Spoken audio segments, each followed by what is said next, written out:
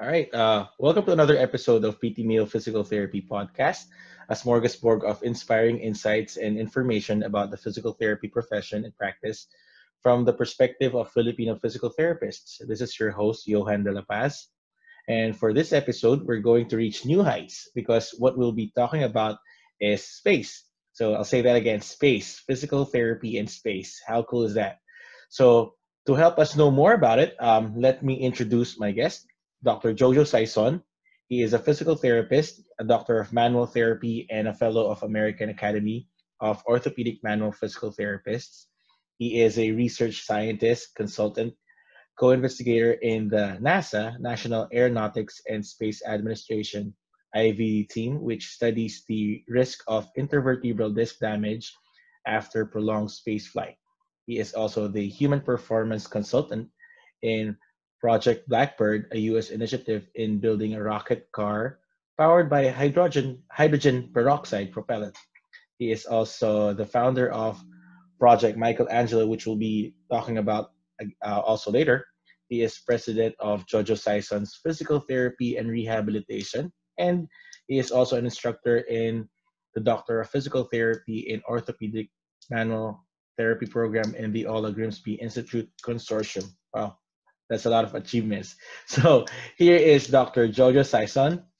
Jojo, welcome to the show. Oh, good morning, Johan, and Morning. magandang umaga sa inyong mga Filipino physical therapists out there. First, I just want to commend you, Johan, for doing this because we need Filipinos who are movers and shakers and thinkers who can expand not just the profession of physical therapists, but also to raise the flag of the Philippines na kaya ng Pinoy. Yan ang Tama. ating mantra.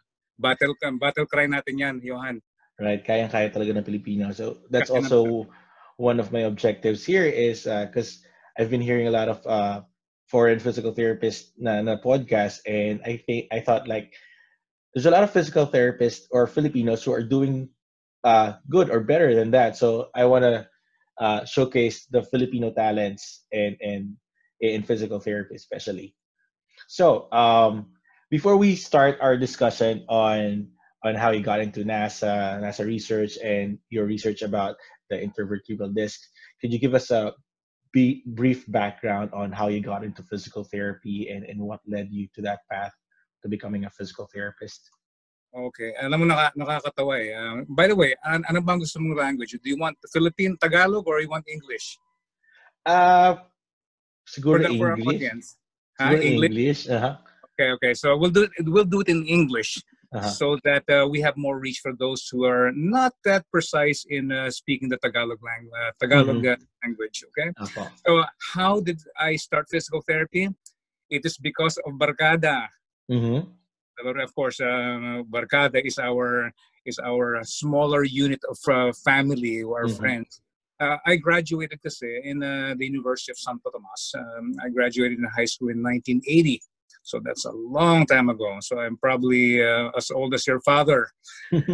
And then from then on, I wanted to become a surgeon. That was what I wanted to go to medical school. So I needed a pre-med course, right? And most of my barkada, which is just a few of us, they all went to physical therapy. And I said, why? You're going there. Where am I going to go? I'm going to go with you. So it's almost like serendipity. Now I ended up going to physical therapy. And plus, I really enjoyed the human body, how it works. I'm just in awe. Kaya sumali ako ng physical therapy for a pre-med course. Mm-hmm. But when I graduated physical therapy, things started to change.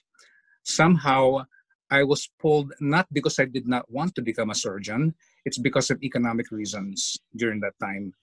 Because my father, like most of the fathers of our Filipino PTs, they had to sacrifice. That's one thing good about our culture. The father of the family will sacrifice and do their best to get their children through school. And my father did that. He was an engineer. He went to Saudi Arabia. And I realized that he was spending for my education as well as my brother and sister.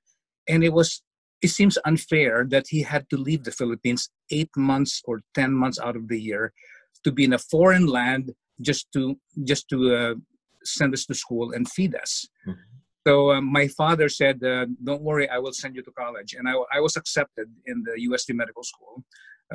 My grades were high enough where I did not have to take the exam. But I told my father, "Dad, I think you better come home and let me work." Yeah. So it's by the beautiful Filipino culture, which we call the unspoken demand. I was the eldest of three, and it seems like we have this innate responsibility to take care of our family. So I just asked my father to, well, can you just lend me some money? It was only $600 one way to the United States, but of course it took about 1 year to arrange the paper. So eventually it was because of my friends that I ended up being a physical therapist. So I decided if I could not be a medical doctor, I will still pursue this in another avenue. I knew something big was waiting, but and this is what I want to talk about later. It's the human spirit. What is it? What makes somebody move? So in a nutshell, that's what it was. Wow. So it wasn't really a choice back then, but your friends pulled you to that direction, which is a good one. Yeah, that's why you have to choose your friends, because if your friends want you, they go somewhere where it's really disruptive to your soul, then you will be them. But of course, I thought it was really a good idea as well, and I chose my friends. That's right. They were good people. So the first time I've heard your name was back in 2016. I was new here in the U.S. and I think I saw a Facebook post about your speaking engagement in UST, about your role in NASA and in the research in your research work in NASA. So before we go to the actual role, so how did you land that position as a research scientist for NASA? Okay. Well, we have to understand that every single thing that we love in this life and who you have come from your childhood. Mm-hmm.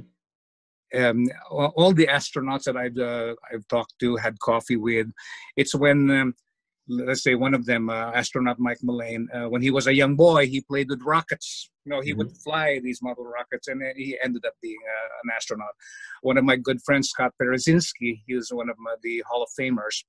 His father took him to NASA and watched the launches of the space shuttles, and he became a space shuttle astronaut, and he also became one of the Hall of Famers. So my story was different. In July 1969, NASA landed the first men on the moon. That was Neil Armstrong and Buzz Aldrin. Of course, Mike Collins was flying the orbiter and waiting for them. So it was the summer of 1969, and I was 6 years old. Oh, wow. So my father asked me to watch with him. So we watched it in this black and white TV, you know, those Zenith TV with the spindly legs and rabbit ears, and we watched it. And my father did not know that he was actually inspiring me and igniting what I have to be in the future. So when I watched those astronauts come down, and I was so enthralled, I was taken aback, like, wow, there are people on the moon.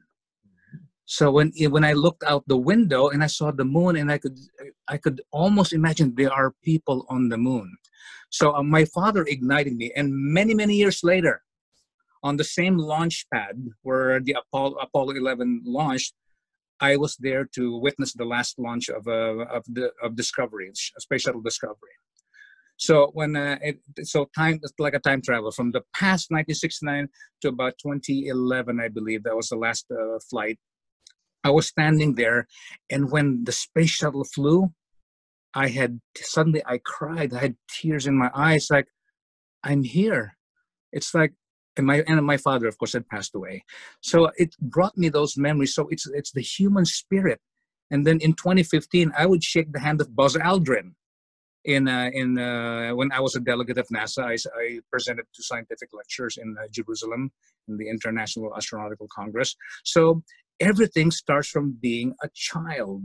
Mm-hmm. That is why I have an offshoot. I have a foundation, Project Michelangelo Foundation. We're empowering children. You have to believe in the child. So at one point, somebody believed in me. So that fire kept on, and I wanted to become a scientist and an astronaut. I applied 3 times for NASA to become an astronaut because there's no Filipino astronauts. But I have not been called. But somehow God is good, Mm-hmm. because I ended up being a participant as a scientist for the space program, and from then on, I've ended up being friends with astronauts, and in a really good friends where I can actually call him on a cell phone. So again, in a nutshell, because we have a short program, that's basically what happens. I'm connecting the childhood experience. So anyone listening here, for all your children, believe in their dreams, nurture them, because one day it will be because of you that they have become great in what they're doing. That's right. That's so powerful. So encourage your children to pursue their dreams, and that must have been so surreal to meet your idols, the astronauts are being there in that launching pad. Yeah, That must have. it was surreal because when uh, when I do my lectures, for example, when I lecture on even children and each children to adults, I ask them a question: can you touch your dream? Can you actually? And then they ask me, "You mean touch it like touch?" Yes, I'm asking you. Do you believe you can touch your dream? And everybody says, "Well, no, you can't touch a dream."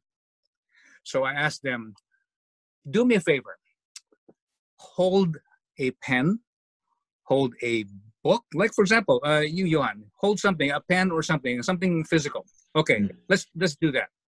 You are holding a pen. Think about this. At one point in time, that pen was only an imagination of someone who wanted to invent it.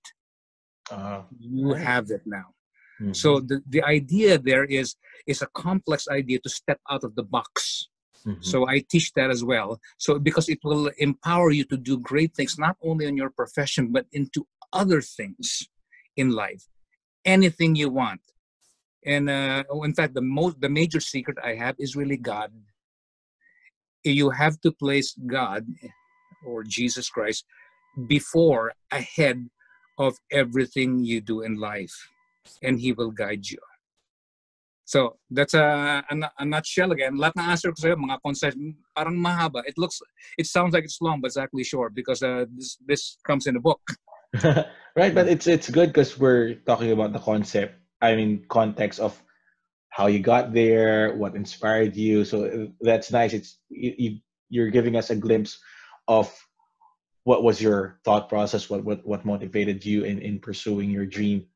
Okay. And, Now I want to connect and answer fully how I got to NASA. Okay, mm-hmm, because what I told you was the motivation behind it. mm-hmm, Because I'm asked commonly by physical therapists, even from all over the world, Sir, Dr. Jojo, what is the process to get to NASA? mm-hmm, Because everybody is in that frame of mind that you need to have a template: step 1, step 2, step 3, step 4, step 5, mm-hmm.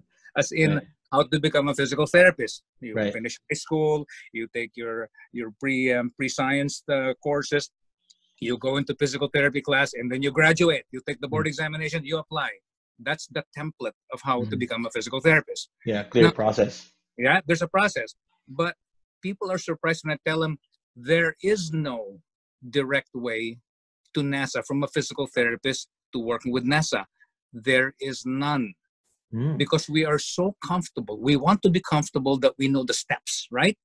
And then it's lay down in front of us, here are the steps. But there's something greater than that. You have to believe in something greater than yourself, and that begins with God. Now, I ask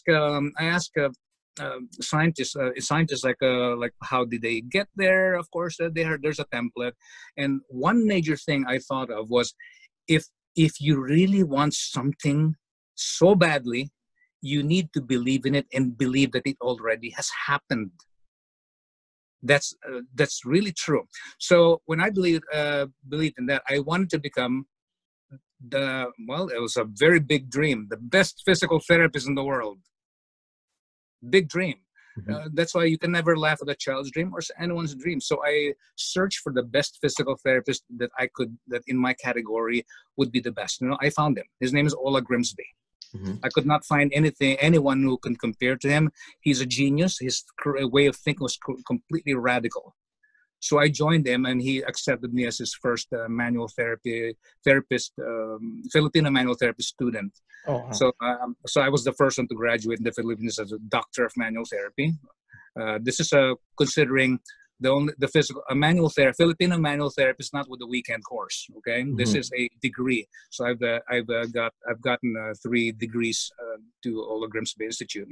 So through there, I learned what you call, it's not like putting the procedures. No, it's about critical thinking.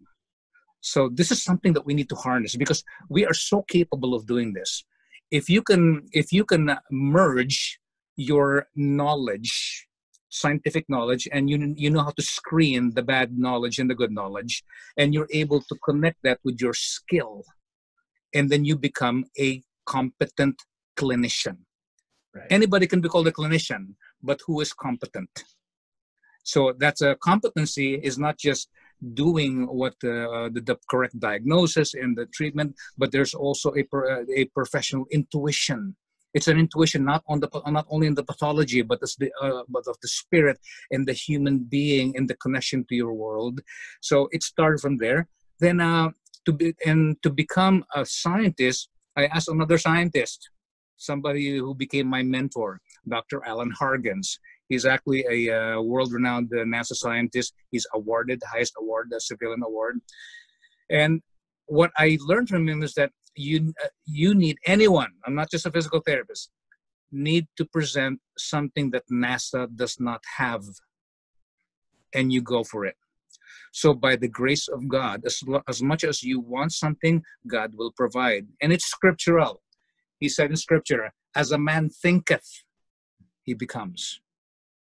And if you have the faith of just a grain of mustard seed, you ask that mountain to uproot itself, throw itself into the ocean, and it shall follow your command. It might sound allegorical to people, but it's actually true. I believed in that. So what happened? It's amazing. Somehow I got to meet Dr. Hargens, and he had a lecture on exercise on space. And one thing that struck me was that he said the astronauts develop back pain in space and NASA does not know why. And I had this pull from I believe is the Holy Spirit saying, Jojo, you can solve this. So I spoke to Dr. Hargens. I said, Dr. Hargens, I think I know why. Then I realized there's another way of doing this. He basically told me, you can't just say that, you have to prove it by a peer-reviewed study. A peer-reviewed study. Never done this before, right? That means you don't just set a concept. It has to be reviewed by the best minds in the world. So what I learned from the Ola Grimsby Institute, that critical thinking was so crucial because these were stepping stones, and I was able to write a most probable theory. So it became the research paper, the theory of low back pain, or pathophysiology of low back pain with exposure to microgravity. So I asked Dr. Hargens, and I know he's published into the thousands. So I was in a way I was a little afraid to show him what I have, because nobody wants to be rejected. Nobody. Right. But you'll never know until if you find out. So I sent him my information, and he answered back an email. And it's very typical for high-level thinkers, in my experience, even astronauts. They're one-liners. Okay, Filipinos like to engage in a flowery talk. It's a long one, but they're one-liners, just like Schwarzenegger's "I'll be back." Yeah. Okay, one-liners.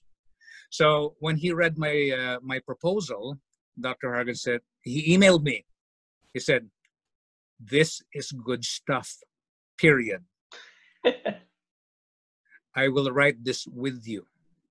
Wow. So because you wanted it so badly, you believe God will actually give you the pathway, but you have to grab it.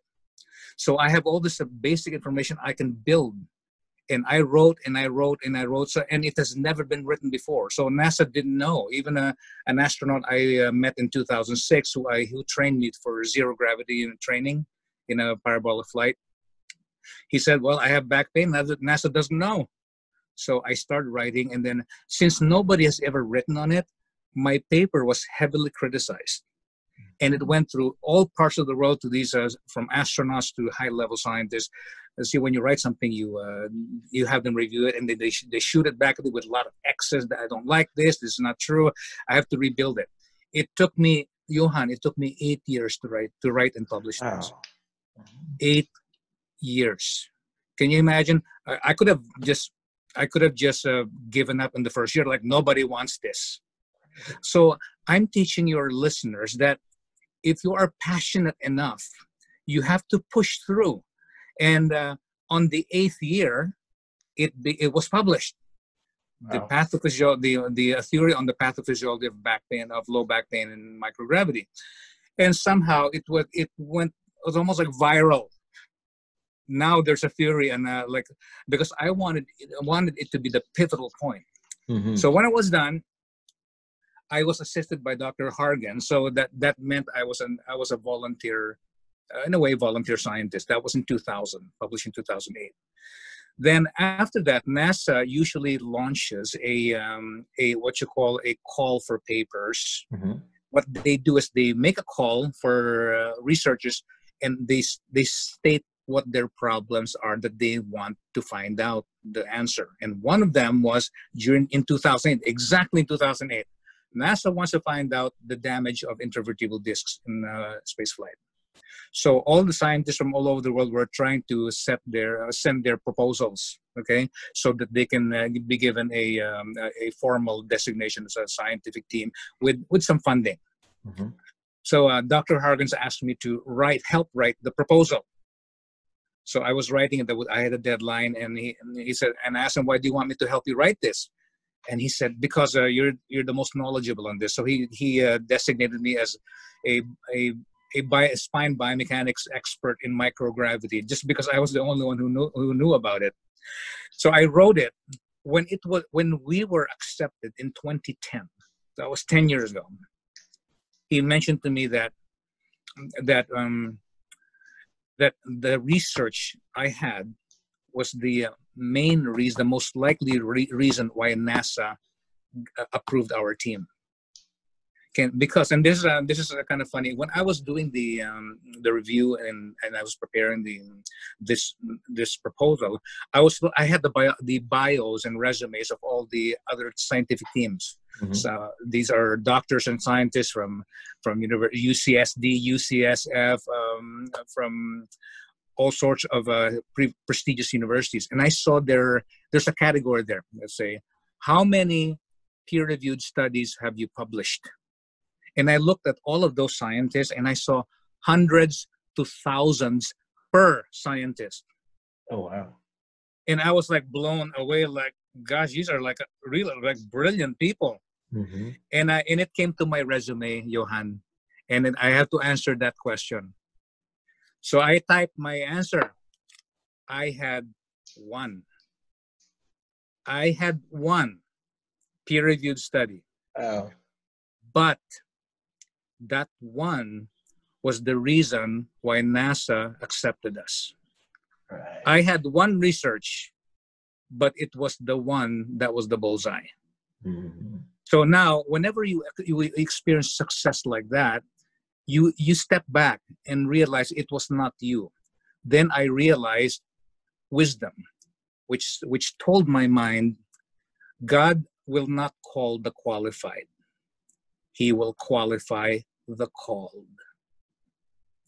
So from then on, I even offered everything, every page, every word I make, I offered to something, someone greater than I. Because I realized the secret to this, especially for those listening, is that if you bow down to God and realize that it was never you, you remove your pride, you remove your arrogance, it was not you, but it was only given unto you, the more He will give unto you, not for your own sake, but for the sake of others. In this case, for the sake of astronauts, for the sake of the other researchers who will use this, for the sake of the physical therapists who will glean information from the research I'm doing, and furthermore, for the Philippines, kaya ng Pinoy. Right. Wow. It's a powerful story. Very inspiring. Grabe. Grabe. Wow. Up to now, Yuhan, I'm still taken aback. You know, I still have goosebumps. Nikilabutan ako every time I think about it. And it's not Right. done yet. I'm not done yet. Mm-hmm. As long as you live, you can do so many things. Kaya I can diverge topics and Right. kung gusto mo, yung not just the power of belief. There's actually science behind it. Alam mo, believing in God is scientific, you know, and Mm-hmm. yeah, there's so many things I want to tell you. You ask me, and I'll Mm-hmm. answer it to the best of my abilities. Kanina, you were explaining that it took you 8 years to complete that initial study, right? Were there any times that you said to yourself, like, I wanted to give up, or are there any moments that I want to push through, but I'm having hard time? So what made you go through that 8 years until you reach that goal? What helped you through that? That because that 8 years is not it's not a joke, you know. It's you can do a lot of things in those 8 years, but what really got you stuck into that? I'm gonna stick to this, pursue this, and I'm not gonna give up. Okay, that's a really an excellent question because so many people, when they stumble, they give up. Okay, Mm-hmm. so most of the time you glean some history on the most important people in history. For example, when we talk about Thomas Edison, okay, I hope everybody knows who Thomas Edison is, the inventor of the light bulb, right? So Mm-hmm. Thomas Edison, the genius, he said that when he developed the light bulb, it was his 1000th try. He failed 999 times. Just imagine if you stopped at the trial number 25, then you would have lost it. So this shows the power of God and the power that what He gives us if only we believe. That's why if you are committed to your dream and to your passion, you have to commit. That's why you have to believe it already happened, because everything else will be a distraction, and you have to redefine. Because I started redefining things. Mm-hmm. For example, I don't believe in a problem. No, a lot of people have a problem. They cry, they have a financial problem, whatever. They cry. No, a problem is nothing more but an opportunity. Oh.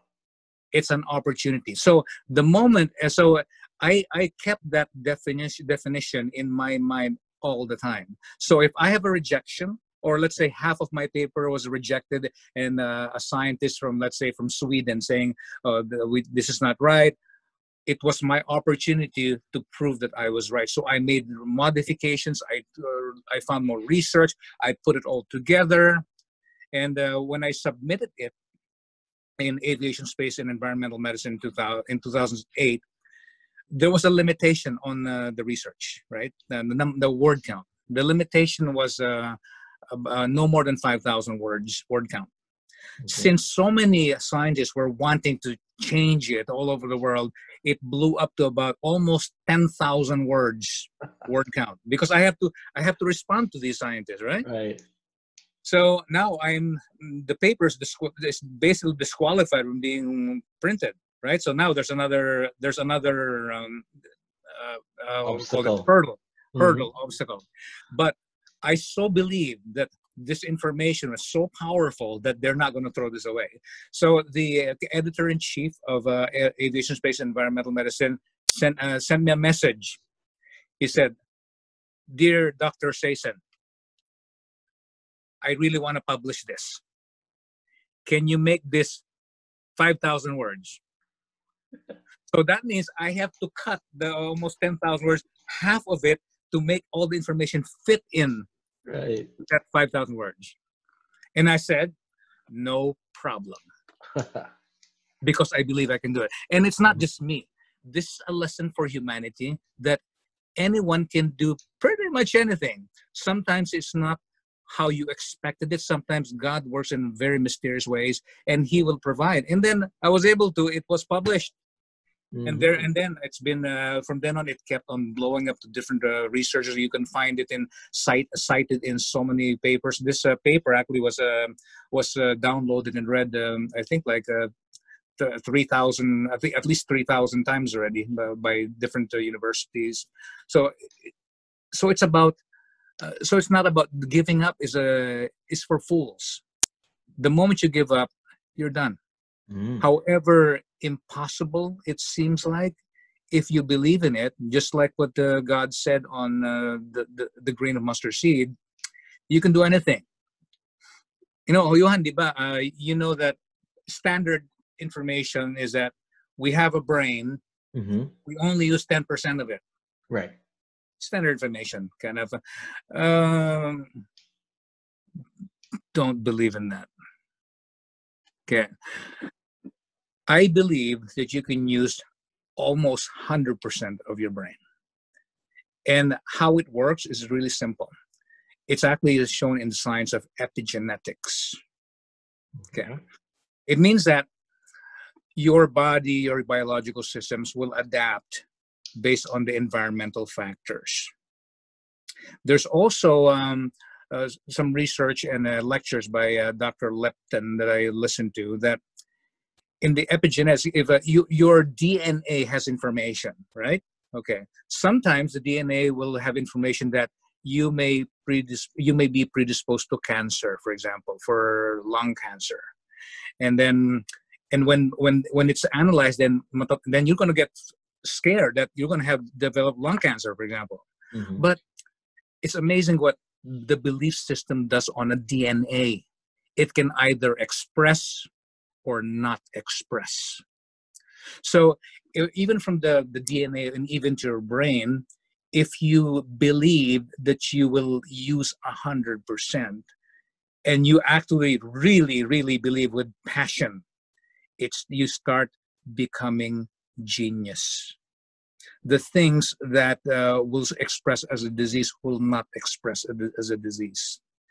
And that's why one other thing I don't believe in is the word aging. Everybody looks, if you look at your picture 10 years ago, like, wow, I look so young, right? Right. Johan, I'm next month, I'm 57 next month. Wow. But I can still out bench press and out climb just about everybody in the gym. And I have not been colorizing my hair. I know everything because my genes are expressing youthful cells because I believe in it. That's why the power of belief is so crucial. That is actually scientific. Want me to prove it to you? Yeah, sure. Okay, all right. Now in quantum physics, it's so bizarre, and people know what quantum physics is, right? It's the measurement of or study of the subatomic particles, right? It's called quantum physics and quantum mechanics, right? Okay, quantum physics. All right. Right. Okay. Now, we know what reality is based on what our senses tell us, because of our consciousness. Now, there's height, and there's length, and there's volume, and you can feel yourself, and that's 3 dimensions, right? Height, length, width, and then there's a 4th dimension, which is time moving forward, and in time is actually divisible to the smallest amount. And reality, that like the solid phase, can be divided to the smallest particle. And it's not the atom. It's actually a small piece of reality where it's still solid. It's called the Planck length. Planck, Planck length. It's 1 × 10⁻34. Really small. And that's invisible. If you divide reality, If you divide that Planck length smaller than what it is, it will not make sense anymore because it's not real. Because the subatomic particles are energy. You cannot touch it. An atom is 99% empty space. Therefore, you are 99% empty space. You are an illusion. Wow. The whole things we think about reality is basically an illusion. So now I'm telling you this because I'm heading to belief, right? The power of the consciousness. There is a conundrum in quantum mechanics. It's called the measurement principle, the measurement problem. Okay, we have developed these instrumentation that you can actually take a photograph of an atom. Okay. Right? We have that, and it's not like our textbook atom. It's like a grainy, fuzzy clouds. We can actually take a picture of an atom. So this is the problem measurement, and all sorts of scientists, especially secular scientists, try to prove it, and they have no idea how to prove it. It means that you can take a picture of an atom, but if you take a picture of the atom without anyone looking at it, without anyone, it's not there. Oh. But if you have an observer, it's there. Okay. So the atoms are not there if there's no one aware of it. Right. So, and so we really need that the presence of this divine piece of entity we call God. We are parts of God, and the mind that we have is something beyond those 4 dimensions. You cannot contain the mind. Like, how do you measure your mind? I can talk. We're talking right now. You're in California. I'm in Illinois. But our minds are one and the same. We are overlapping in our communication. It's not bound by time. It's not bound by distance. You can think about your loved one in the past who passed away already, and you're still one with them. It's not bound by life, even by the life that we know of. It's boundless. That means the mind belongs to another dimension, which is the dimension maybe around what God is, something, an absolutism. Because in physics, we know 4 dimensions in Einsteinian physics, but in the whole of physics, there's up to 26 dimensions. Wow. In string theory, there are 10 to 11 dimensions, and we are only aware of 4. Which are? Right? Length, height, width, time. In fact, you can probably do 5th if you talk about the mind. So the power of the things that happen is called, I call the matrix of possibilities. Okay. So when we talk about what you want, if you want it intensely enough, it will come to you. And I know this happened to you. I'll prove it to you. There are many times that you want to do something and you believe in it. Suddenly you meet the right people. Sometimes you'll have somebody call you, and then I was thinking about you, and you'll find something that you need for that project. It will just come into place. That's true. Yeah. Right. And I call it gravitating the matrix of possibilities. That's why believe like a mustard seed. And this is how it happens. What it controls in the things in life, even our passion for physical therapy, is your passion. Passion is an emotion. Right? So if we compare that to Einsteinian physics, space, like what we have right now, space and time, they're intertwined, they're one and the same. So if we talk about gravity, for example, everybody believes gravity, but they don't see gravity. They see the effects of gravity, but you don't see it. If, let's say, space and time was hypothetically made into a rubber mat, let's say a trampoline, a tight trampoline, that's space and time. We reduced our reality to a 2-dimensional space-time. And you place a heavy bowling ball in the middle of that trampoline. So it will bend, it will sink the trampoline, right?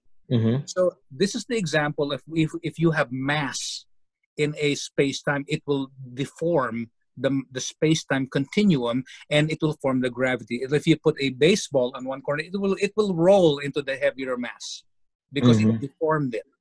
So you displace space and time. Now, if we go to the quantum world, about the matrix of possibilities, everything's happening, or the possibilities of things.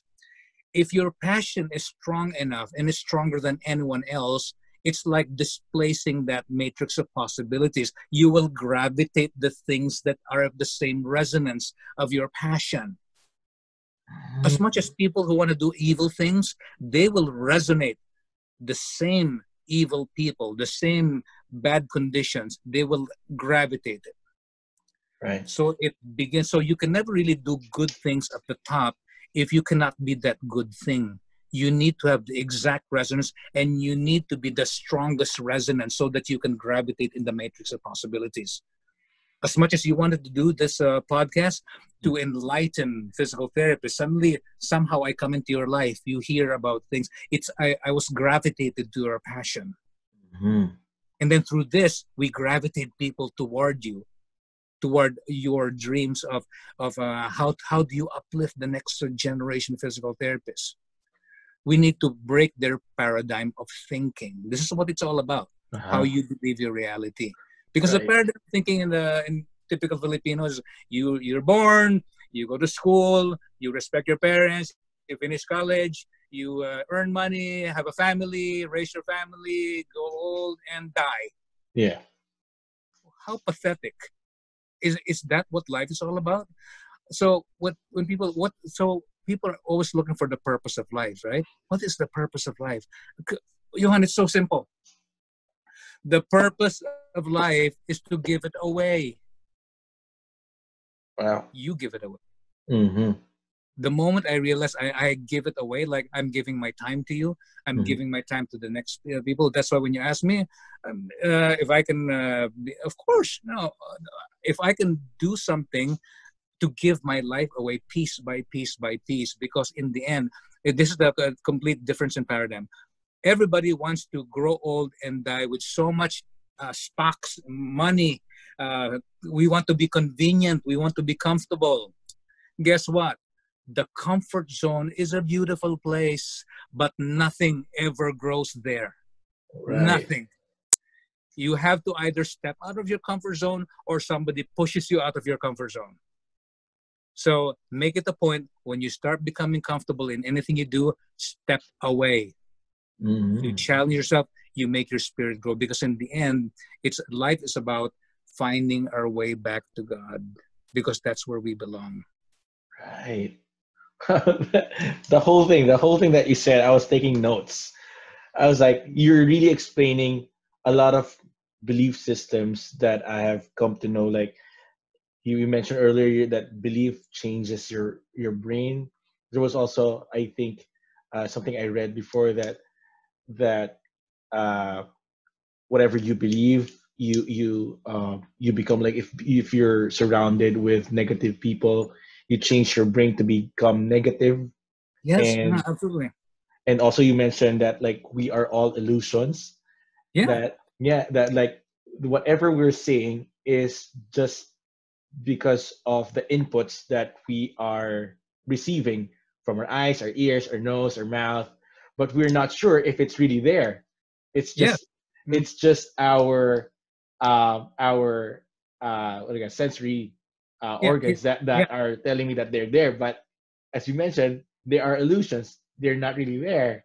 It's not really there, but also in the human spirit, we find meaning. Mm-hmm. You might see something and then you will give meaning to it. That's the difference in our human soul. The human soul is actually, it's real and it's divine. That's why I want to change the paradigm of thinking. We all think that we're physical beings with a spirit. Mm-hmm. No, we are spiritual beings with a body. And in quantum physics, Mm-hmm. it shows that what we perceive as reality Mm-hmm. is an illusion, because it's only a holographic projection from a two-dimensional source of information. Mm-hmm. And everybody knows what a hologram is, right? It's a projection, three-dimensional projection. So I don't discuss about the actual computational numbers, because I'm not good at that. I only derive and make sense out of the conclusions of what they gather. So we're actually a projection. So all these theoretical scientists are saying that we are being projected by some common source of information from a two-dimensional world, a two-dimensional area, maybe a spherical area. And how do you know we're a hologram? And you can actually explain it. For example, if you look at the hologram of a credit card, there's a holographic projection right on the corner, right? Let's say a bird or something. If you cut that into 100 pieces, cut it, and you look into a microscope, one small piece, you will see the whole bird. Really? Yeah, that's what the hologram is. You will see the whole thing. Okay. Makes me want to get my credit card and cut it into pieces. Yeah, that's what the hologram is. So it's amazing how one object or one apparent object, if you cut into pieces, it's still the same. If you look at the universe, if you look at, let's say, if there are actually pictures of the far distant reaches of the galaxy and beyond the galaxy. When there's a black spot or empty space, they look at it and they find these almost like cobwebs. And these are like so many, like millions and billions of galaxies that are interconnected together. They're like cobwebs. If you look at that and you look at the neurons of the brain, they are the exact same illustrations. So it's telling us that even in your brain, all that almost 100 billion cells, they are comparable in the shape to the distant galaxies, which are billions and billions of light years away. And for example, a lightning, you see a lightning, how it kind of, if you look at your blood vessels, don't they look like roots of the tree? Don't they look like lightning? You go up to the atmosphere. You look at the river. They look like lightning with the fractal branching. So we are holograms. Mm-hmm. All right. So I'm just making people think of the paradigm is different. You have to change it. Like, we are not living in this life to go through it just to die and accomplish like everyone else is doing. That's called mediocrity. Right. You are meant, everybody, you, Johan, the people listening, you are meant to do something great, because we are a piece of the divine creator. That's why we are called co-creators. Mm-hmm. And how do we know we are co-creators? You are creating a program, Johan. Somebody might be collecting something. Somebody might produce a garden. They create something, because we are co-creators. We are ingrained to create, not to destroy. Right. So it's a paradigm thinking. You can do so many things. It's a matter of how you believe in it. Mm-hmm. Wow. Powerful, but true. That's right. Actually, I could go on with talking with you with like existential and philosophical things, but I don't want to be selfish. I know you have a time limit. You let me know. I can always come back. If it's a special occasion. When the time comes for traveling. At one time, I did a talk at the California Physical Therapy Association. I was a what do you call this? The main speaker. I did that one time. So I even though I talked about science, I always interject something about something beyond what we are thinking, because I'm so fascinated with the brain, because God gave this to us, and God did not make us completely all-knowing, because the first sin in the universe is pride. Right. We want to become like God. That's why the universe is so incomprehensible, because God is making us humble. Mm-hmm. Humble means that you offer everything you do to Him and to the Lord Jesus Christ. Right. And it's also nice that you said that the first sin was pride. Many people would say it's disobedience, not following orders, not eating it, but it's really, you're right. It's pride. You wanted to become God. So you want to be better than Him. Correct. Yeah, and that's actually a small disease of our Filipino culture. It's like it's about me. That's why people get hurt, because we have this what you call the Filipino mind reading mentality. It means that you are reading someone's mind like, siguro ganyan niya, siguro ganyan iniisip niya, papatunayan ko sa kanila, I'll prove to them they're wrong. It's pride. Just let go. Right. If people can learn that, just let go, because truth always prevails. Right. Let go. and follow your dreams. Don't mind anyone Yeah, what other people are saying. yeah, and Just yeah, exactly. You know what? I'll give you an example. Just do you have time? We still sure, have time. yeah. I Okay. was worried about your time. Oh no, I'm fine. I'm good for another 10 minutes at least. But anyway, God answers you in many different ways. I have told God, God, please send me to space. Uh-huh. I want to go to space. And I applied 3 times in the astronaut corps. I never got a call, but I was diverted by God to become a scientist collaborator. So when I was thinking, maybe God did not really want me to be in space. Okay. So one time I have this envelope from an astronaut, and inside the envelope was the mission patch that I gave him. He was a commander of the space station back in 2013, I believe. And he took a picture of that patch by the window of the space station. He took a picture of it, and he sent me a certificate saying that this patch was flown by the Soyuz, and it went through how many millions of miles on board the space station. My name was on that patch. So God, I was like, wow, God, Lord, you sent me to space. You sent my name there. So I was actually contented with that. Mhm. But no, God was it was not over yet. So one summer Sunday last year, I was praying the rosary, and I have a friend in space, and I promised him I will pray for him every day. So I was praying for him that he would be safe. And on a Sunday, when I was parked outside, it's called Seafood City. We have one here in Chicago. So I Oh, parked good. at Seafood City. I got an email from the space station, and the email is from the astronaut I prayed for. And the title and the heading was subject was yo exclamation point. And in it was an attachment, a photograph of me and him, our selfie together, taken. Took a picture of our selfie by the window of the space station. And he said, I was just thinking about you. Oh, So I'm gonna lift this up, and I'll show you. There it is. oh wow. So he sent me a picture of us by the space station. Mm. So God is really very creative in surprising his children. Hmm. And Jesus clearly stated that if you cannot be like these little children, you cannot enter the kingdom of heaven. I, And it's about taking away your pride, dropping it, mhm. and be the best of who you can. Because everybody listening here, Johan, right now, Mm. you have so much capacity to do good, to break the usual paradigm of thinking of who you are, and that you are a celestial being with a human experience. There's so many things you can do as long as you're living.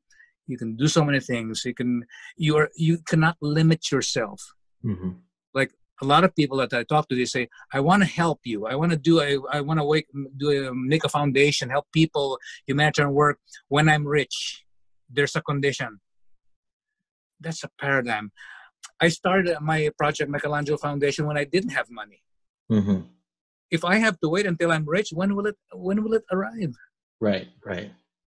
If you have passion, the Holy Spirit will tell you. When you're ignited, you make this little fire into a bonfire. Mhm. And the key there is to believe, and you trust and you surrender to the Almighty Being, God the Father, God the Son, God the Holy Spirit. That is actually the secret to all I do. Without them, I would be nothing, because everything I have was only given unto me. I did not achieve anything. So Mm. for those saying that, oh, I achieved this and I want to achieve this, I think you're missing the point. Mhm. God will allow you to achieve those things. It will be given unto you if you really believe and you acknowledge Him. Right. So, like, very, again, very powerful. So this is so, but yeah, yeah. You said God has given you this talents, and with this talent, you came up with this study. Now, let's go to your study, which is uh, the effects of the risk of IV disc damage after prolonged space flight. So what is this all about? Well, the problem was that there's a high percentage of astronauts developing low back pain and herniated discs. Now, NASA is really concerned because if we have a mission to Mars, which will take 6 months to reach Mars, and then the astronauts develop a herniated disc, now they're incapacitated. You cannot bring them back. Right. So these are parts of the human factors to make sure that we have healthy astronauts. So this is happening, but almost 70% of astronauts develop this back pain in flight, in flight, during flight, and post-flight. And the herniated discs are high post-flight. That means after they return. So NASA just needs to know the mechanisms, because there are what you call countermeasures. Countermeasures are pretty much the solutions to mitigate those effects, so we have healthy astronauts and they're basically safe. So in the end, we did 10 years worth of study, and we're cranking all the numbers right now. My main goal was or my main mission there was, I was the one who's collecting the raw data. That means I was the one meeting with the astronauts before flight and when they arrive from space. So we placed them in MRIs. We have two different kinds. One is supine. One is an MRI with an upright capability, so we can actually measure the discs and the morphology of the spine, non-weight bearing and weight bearing, compared to pre-flight and post-flight. So we compare that. We also have a fluoroscopy, wherein we have a mechanism that we're measuring the movement, the intersegmental motion of the spine with the cardinal movements, except for rotations of flexion, extension, side bending. And then we compare that, mathematically compare that with the computer before and after flight. So from then we glean numbers on what's different, and is there a high probability value or p-value. And then once those are defined, which we're actually defining right now, then we can have corrective measures. Then all the other sciences can hone in. So we are finding that there are changes, bone changes, there are disc changes. Some of the discs are deforming, some of the discs are deforming faster, some are actually herniating in space with their exercise countermeasures. The muscles shrink, and most of the types of muscles that shrink are very specific to type 1 muscles, or we call this of course we know this is the red muscles versus the white muscles, and these are different morphologies requiring different biomechanical input. So in the realm of physical therapy, this is very helpful because it's similar to bedridden patients. Right. So I had a lecture proposal of a possible likely exercise and the principles of exercise in Cuba last June 2019. I was invited there to speak and also as a delegate for NASA. So those are the main things. So, but if you ask me, what is it really that causes? There's actually one answer. There's the results are very, very complex because there's so many variables to discover and to measure pre and post flight. It's actually what we call mechanotransduction. So this is the main reason.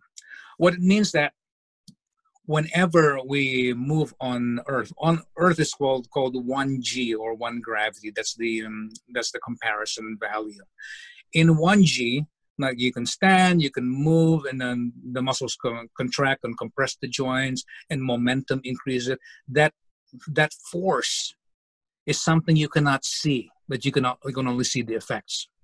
Once the force is applied to biological tissues, the force is transducted to the nuclei of each cell to add or activate information to produce new cells that will be compatible to the biomechanical energy. That's why if you work out, the forces will activate your muscle cells, sarcomeres, to produce thicker muscles, thicker collagen, and so forth. If you don't have that mechanotransduction, it will shrink. That means the cells are always in flux. You can never have a muscle cell forever. It will die at a certain amount of predestined time. Then you have to produce another muscle cell. So the next generation cells have to always be compliant with the biomechanical forces. So it's the principle of mechanotransduction. If you bring a human being into outer space, then you diminish or reduce or even alleviate completely the mechanotransduction. Right. Now, that means now you're not walking, you're not giving compression, diurnal and nocturnal compression and decompression to the disc. Now you alter the production of new cells into a weaker form of cell. Right. So when the discs have overturned, and the muscles and the bones and the ligaments, when you bring them back to 1G, from 0G to 1G, now all the forces are now they are maximally overstressing the system. Now there is stressing the system to failure. Mm-hmm. And now that you have a pathology. So if you ask me one answer to this, or one variable, it's the mechanotransduction. So how do we fix it? We have to somehow copy or produce mechanotransduction that's similar, because you really can't make it the exact same thing in space. Mm-hmm. Similar, so that you can keep on activating by having new cells, mitosis all the time, in the right amount of structural integrity, in even making it better. And that's why it's kind of interesting. So the bones in the spine, the pelvis, and the lower extremities seem to shrink, lose their calcium, because without the mechanotransduction, you're familiar with Wolff's law, law, right? The directions of osteophytes. If you reduce that mechanotransduction, then you end up having more resorption of bone, rather than, so the resorption is greater than the production of bone. So when you bring them down to 1G, now you have a weaker structure. It breaks. Mm-hmm. So we need to somehow do that. If in space the weight-bearing structures are in trouble, right? Mm-hmm. But the bones of the upper extremities are okay, because they're non-weight bearing. What do we do? They pull, they use their arms, they use their muscle. So muscle energy, muscle contraction also is another force, another biomechanical force on the upper extremities. So you don't really have these osteoporotic conditions or osteopenic conditions to the upper extremities. Right. But here's something interesting. There is a part of the axial skeletal system that actually thickens in space. Mm-hmm. Which are? Interesting, isn't it? What could thicken in space? Right. The answer, the cranium. Because now you have more fluids. That's there's no hydrostatic pressure anymore. There's more fluid upflow toward the head, so there's more pulsation. So the pulse, it's been speculated the pulsations against the cranium is greater. So you're producing more bone formation in the cranium.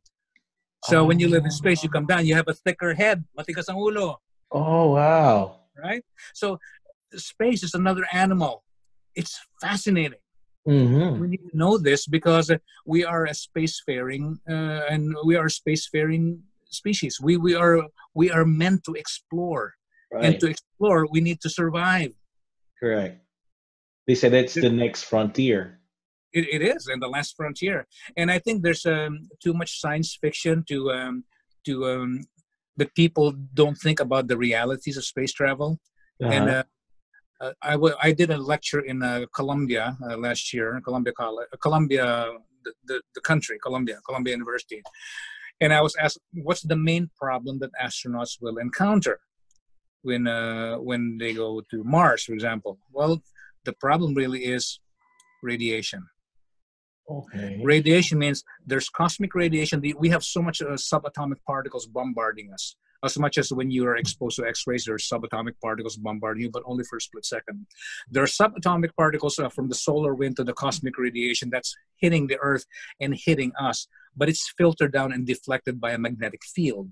The Earth has a magnetic field, and it's called the Van Allen belt. They have a magnetic field, right. So it deflects it. And we have a magnetic field because the magnetic field are thinnest in the polar caps of the Earth. That's why when the magnetic field and when the solar wind or solar particles hit the top and the bottom, it knocks out some of the electrons of the oxygen and the hydrogen, and therefore you see the aurora borealis. Yeah. It when you knock out the electrons, it produces energy. So you see the blue and the green glow. Yeah, so it's showing you that our electromagnetic field is actually protecting us. Now, when you leave the Earth's confines, now you have a spaceship and you think about Star Wars and Star Trek, but it has no magnetic field to deflect it. So now that's the main thing. It's almost like getting an X-ray every single second of your life, or a PET scan. You're gonna die. You're gonna destroy the DNA. So now that's the main thing. So it's amazing what we can do. So to do that, it's either you shield the spaceship, and you can see, and how can we shield? We need something, a thicker density element like lead, right? Mm-hmm. But the problem with lead is it's too heavy to transport up to make it to space.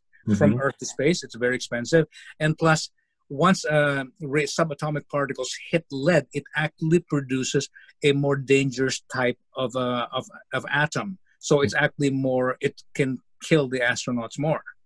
So you have to deflect it either by producing an electromagnetic field around the spaceship, like possibly like an ion engine, or know when the bursts are coming, like every 11 years a sun burst, we have a solar flare.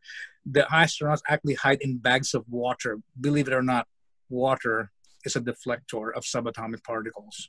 That's why all their water supply are going to be probably positioned at the hull of the spaceship, and there will be a place in there where all the water supply is there. They go in there and hide. So that is just little tidbits information that it's about the radiation. Right. That's the worst problem that we have, and only the muscles and things. There are so many things. I wish we had like a whole week of this. Right. It affects fluids to fluid levels. Even it deforms the eyes. It's not circle anymore. It's not spherical anymore. When you come back, it's now flattened. That's why there's a change, and then you become farsighted, and there are changes in the ventricles of the brain. It changes because of the fluid flow. Some of the ventricles actually enlarge, and it does not recover anymore. We don't know if there's no neurological issues with that, but of course there's no real long-term studies yet. Right. So there's so many things. But going back to my study, in our study, because we're a team, it's about the mechanotransduction. So all exercises need to be very specific. Even the amount of loading and intensity, it has to be specific to the certain type of isoform of the muscle that's needing the most. So it's not a matter of just kind of creating something, and it's a matter of giving the right amount of the directional force to the parallel to the muscle fibers, or the group of vector force of a group of muscles, and so forth. Right. With your team, have you had any proposal already how to counter that effect of the microgravity in space? So like, how can they at least try to counter that effect? Yes. Yeah, I actually sent in my recommendations already. The astronauts have their own team of exercise people. I've talked to them. The space station has what you call the ARED, ARED, Advanced Resisted Exercise Device. It's good enough, but it's not specific to the spine. I inspected the new capsule called the Orion. I inspected the inside of it, and it's a very small space. So I made a proposal on what can be done there for the spines of the astronauts. And you have to think out of the box. Wow, right. You have to create and draw exercises that when you look at it, like, what is this? Because you really have to think out of the box. And when you start doing that, then you become smarter and smarter and smarter, because your neurons start connecting, and it's connecting in real time.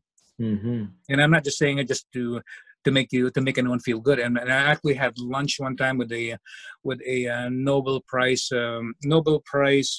nominee in neuroscience, and he said that in real time you can see the dendrites form and connect to each other when you are learning in real time. It's observable. Oh, wow. That's why you need to keep on learning new things. The moment a physical therapist becomes comfortable, like going to work, he knows, she knows what to do, and all the instrumentation and the exercise, and they're comfortable, they are not growing anymore, and nothing grows there. And when nothing grows in you, that's a perfect recipe for depression. You will be depressed. If you're doing the exact same things, monotonous every single day, you will become depressed. That's why you need to step out of the comfort zone, do something different, go into new places, learn new things, talk to new people. Like what you're doing is really very good, not only for the physical therapy profession, but also for you. You're engaging the minds of different people. You are Mm-hmm. making yourself genius. Mm-hmm. Well, you got one of my objectives why I wanted to do a podcast. It's to speak with experts like you on in this topic so that I can, well, selfish reasons for so that I can learn, and also so I can share it to everyone who's also as curious as me. So I don't want to let you go yet until you discuss Project Michelangelo, because I know this is Oh, a good absolutely. Yeah. this is a good foundation, and your purpose and objective with this is really philanthropic. So I want you to share to everyone what Project Michelangelo is. Okay, very good. That's a great question, and thank you for plugging that in. Hmm. People ask me, how did I establish Project Michelangelo Foundation? And the answer to that is, Project Michelangelo Foundation was born out of corruption. Out Hmm. of corruption. What do I mean with that? I'm sure a lot of your listeners, Johan, have helped somebody or have helped in kind or cash to a foundation, and nothing was done, or it was stolen, or you've Hmm. helped somebody who did not appreciate it. I helped a foundation in the Philippines and raised $500,000 to build a school for the Aita tribe, and it was never really built. And the money that I raised were just taken in and spent by the people that I gave the money to. So it was the type of corruption that's very predominant in the Philippines. Who do you trust, Hmm. right? It seems like uh, you want to trust people and you want to do good, and then suddenly you do good, and then somebody steals money from you. Happens many times, I'm sure. Hmm. It may Sucks. have happened to you. Hmm. So because of that, most people, this is the paradigm of thinking. Once niloko ka or somebody deceived you, the usual response is, you throw in the towel. I'm not going to help anymore. Baloney. I'm done. I'm done with people. That's our typical response. Right. Well, you have to go beyond and above that. So I thought, I want to help, but I don't want to be duped anymore. I Hmm. might as well do it on my own. So I Hmm. created Project Michelangelo Foundation. So the idea here is that I know that there's so many people out there wanting to do good in the sea of humanity. They're there. They want to do good. They're swimming out there, but they have no way of doing it. They don't know what to do. They have no real friends to do it with. So I created this hypothetical and allegorical ship, like an ark, Hmm. Project Michelangelo. So I'm fishing for people, fishing in like fishers of men. I'm finding people who want to do good and they don't know what to. And I say, hey, I have a ship, I have a flag. It's built of trust. Everybody's trusted here. You cannot be one of us if you cannot be trusted. So I pull people from everywhere in the world to have a common goal. And this goal is not just to help people, but also to help people to help people in the name of the Lord your God. And Michelangelo comes from the word Saint Michael. Michael, the root word Michael, Michel, means to be like God or like God. So this is Archangel Michael, who is like God, Hmm. but he had humility. He did not have pride. So he's following God. So I am encouraging the members to be like God, to be angelic here on earth. And from the very small ways, from your family and up to the outside world. And our main thing is children, empowering children. Because if you nurture a child and you make a child believe and affirm that belief that the child can do anything, you will make that child do anything. In fact, every single child believes he or she can do anything. Every child, no exception. That's true. Until an adult tells them you can't do it, you're not good enough, you're not smart enough, you're bobo, you're fat, you're thin, you're ugly. Until an adult tells them they can't do it. Hmm. So my goal is not just to inspire people, but to teach them that there is a way. Is empowering that the paradigm of winning, because most of the paradigm of the Filipinos, if we go to our culture, we have a defeated paradigm. Mm-hmm. If you ask a common person, they just want to earn enough money so they can feed their family. They just want to have a small house. They just want to go abroad so they can just be not to put anyone down, just to do menial work in a ship, maybe for example, or in a restaurant. They're not thinking big enough. Whatever they believe, it's defeated already. They will be like that because that's all they wanted. That's all they want, a small house. Why not a big mansion? They just want to help their family. Why not the whole world? So we have a defeated mentality. We show the children that that's all they can be Mm-hmm.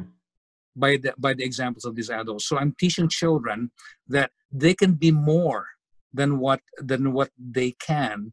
And I'm always asked as another question, a side question, that is, Sir Jojo, how do you fix corruption in the Philippines? The answer is very simple. Number one, you wait, because the people who are corrupt, one day they will die. You wait until they die, and everybody laughs, of course. But in the meantime that you're waiting, you now start training the next generation leaders, starting with children. That's how to fix it. Wait until they die, and while you're waiting, you start doing your work and teaching the children. Your children, the neighbors' children, everyone else, you believe in them, you empower them, you tell them, because it's so important that a child hears you, that you can do this. It's so powerful. Once a child hears that and they believe in that, the great things they'll do, and they'll even surprise you what they can do. So this is Project Michelangelo, www.projectmichelangelo.org. We have an offshoot. I have a magazine for women, empowering women. It's free. I don't charge anything. angelrisingmag.com. If people can, some of your listeners can maybe look in that. If they want to get published, it's only exclusive for women writers. So if they want to get published, do contact me even through you, and then I can guide them. So it's about leaving your footprints in a good way when you leave, because we have to understand that we are finite people or finite beings. We don't stay here in this life forever. Right. So to give your life away as your purpose means that you've made this world a better place when you leave, because that's when the time you really go home. Right. It's building your legacy. Yes. Right. So we have rescue missions all the way to Mindanao, and we can talk on and on with this. But I do my websites. Well, my websites will show it.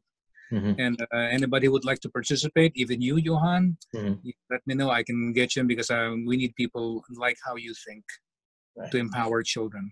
So in fact, I am inviting you to be part of Project Michelangelo Foundation. Oh, thank you. Yeah, I know the cause is really great, very very altruistic towards other people. You're a physical therapist, research scientist, philanthropist, motivational speaker. What else? What's next for Jojo? Oh, what's next? First of all, people. It's so common when I get introduced, or when I go to places where I have a formal introduction. People ask me what type of all the things you said and more. What's the best title that I'm comfortable with? And I'll tell you what the title I want. Servant. I am a servant of Jesus Christ. Nothing more, nothing less. Everything else is a decoration. So if you ask me what's next, I cannot pinpoint, because I'm so excited, because it's a big world out there, and I know there's more I can do. For one thing, I still want to go to space. So I think the next best thing I can do is go to the edge of space.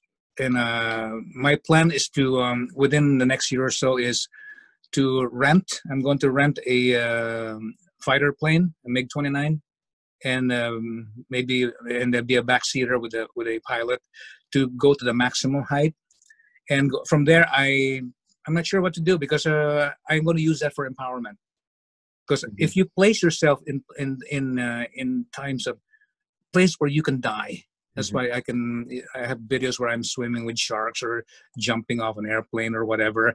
It's not because of show off, because most people do this to show off. No, I want to feel the intensity of life by being close to death and knowing that I'm not being crazy. It's calculated. I know that Jesus is holding me, and I know that I'm going to use this to help people, to show them that there's really a way. You know, if people work every day with their fears and they're prisoners of their own fear, they'll never get anywhere.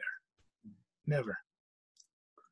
So the next thing is, maybe I just want to touch the sky for a little bit, physically touch the sky, and go from there, because I really want to do more. And while I'm still breathing, while I'm still a young to be elderly person. Yeah, then mind, body, and soul. And I know, I'm just to tell you the truth, I'm excited, Johan, because there's so many things I want to do, but I don't know it yet. And I want to show people that if you follow and believe in God, the greatest adventure in life comes with believing and following and worshiping Jesus Christ first. That's where it all starts. The adventure comes with it. It's a bonus.